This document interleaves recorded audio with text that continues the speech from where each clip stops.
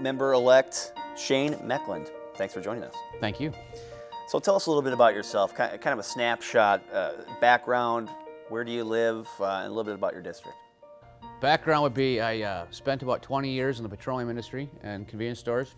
After that, I got into the trades right before the economy went down the hill, and I kind of wish I could have gone back, but that was not happening.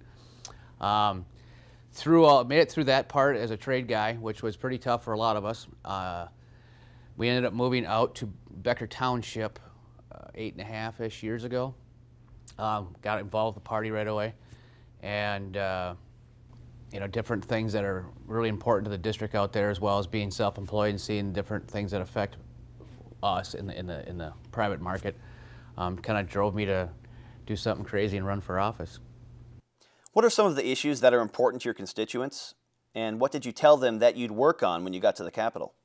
The biggest one, I'm sure you've heard it before, is healthcare. Healthcare was by far the #1 thing, with the exception of a 1 or 2 week period where it was all Kavanaugh, and then it went back to healthcare. But yeah, primarily it was healthcare. So is there a singular issue that came about that prompted you to run for office? Several. Healthcare. Sure. My personal healthcare, you know, we went up 2.5 times in cost.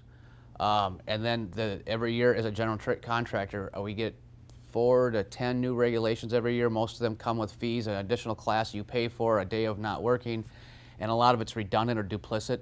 Some of that just part of what drove me. And I read on your website that you're a staunch supporter of the 10th Amendment and that you'll stand firm on the Constitution, principles, and common sense. How will this perspective shape the way you approach your work at the Capitol? Well, I look at things from both the standpoint of the Bible and the Constitution. If it doesn't fall within the parameters of that, I cannot support it.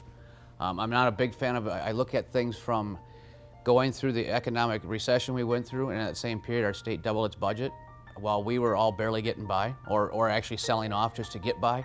And so that I'm a less tax guy, less government, less regulation, and it better fit within the parameters of the Constitution.